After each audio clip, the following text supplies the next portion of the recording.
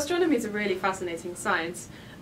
We talk a lot about the kind of physics that we're trying to discover, and learning about gravity and the fundamental forces and how things form and how things evolve and whether there's life in the universe. Well, the big thing for me is dark energy, dark matter. I mean, it's where the big mysteries lie, and if we can tap into that, maybe there's things that will shake all our understanding of the universe currently. Does Einstein's theory of general relativity correctly describe the universe that we live in today?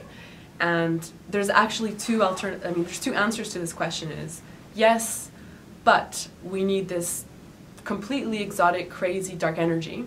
And the other answer is no, Einstein's theory of general relativity doesn't describe the universe we live in. And then we have to revolutionize not only our laws of gravity, but our vision of how the universe works and how it started, and that's a crazy revolution in itself. Like, how do galaxies get their fuel? So we know that galaxies need to get fuel to continue to evolve, to drive star formation, and so it's really important to know how much fuel they're actually able to accrete, and the closest galaxy is the one we're in, so that's kind of useful to know about. I think we've got to talk about exoplanets, planets around other stars. In particular, in that timescale, in the next 10 years or so, we'll be able to detect the atmospheres around normal planets around other stars. And if we can detect atmospheres, we'll be able to see if there's oxygen in those atmospheres. And if there's oxygen, there might be life. It's at least part of the reason that looking for new planets is so exciting.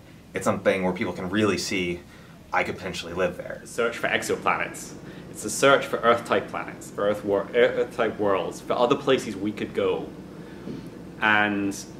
But to me, that is very much the search for other people. We can actually look further than we could ever send any object, even at the speed of light, right? We can see places that we could never ever reach and still explore them as scientists. We can actually look in the sky and see galaxies that no longer exist.